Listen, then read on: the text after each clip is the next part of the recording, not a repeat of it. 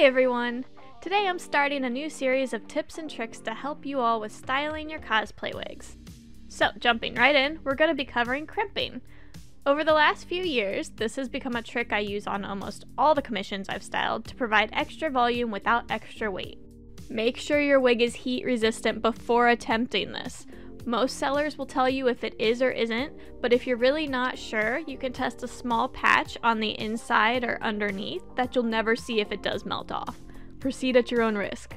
So, as you can see here, this wig I've got is relatively flat, and it even has a little bit of bag hair going on at the bottom.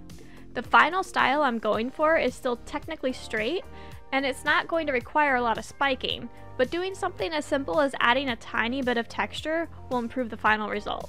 At least for me personally. Now, when it comes to crimping, I've realized lots of people in the cosplay community have mixed feelings about the look of the final product. For me personally, I aim for minimal visibility since I still want my style to look smooth even if it is spiked to the heavens. So any heavy crimping I do usually stays contained to the roots or the underlayer so I can hide it with the top layers. So for this wig, I'm going to be demonstrating just basic overall texturing with minimal visibility on the crimping. To start, I lift the majority of the hair up into the clip, leaving only 2 to 3 layers of wefts hanging at the bottom. Make sure the hair is well combed out before you apply heat, or you may snag the knots while it's hot and stretch or break the fibers. Next, I use the crimper to travel the length of the hair pretty quickly. The goal here for me is to clamp the crimper all the way shut and then move down the hair without lingering too long so I don't leave super deep indents. So, once I reach the end, I take my fine-tooth comb and immediately comb the fibers. I'm not sure if this actually helps smooth things out a bit more, but I like to think it does. And more importantly, it guarantees by the time I reach the top, there aren't any knots to work out in the lower layers.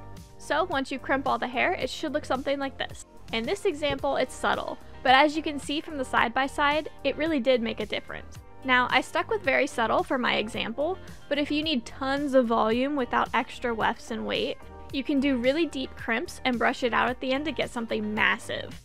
To smooth it back out, I flat iron all the pieces that are going to lay on top of my spikes, or the massive hair, while all the volume stays contained on the inside.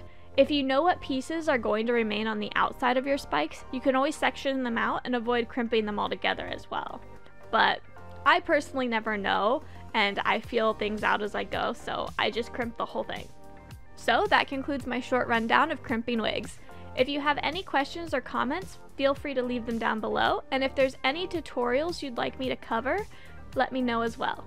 And as always, thanks for watching, and I hope this helps you with your own wig adventures.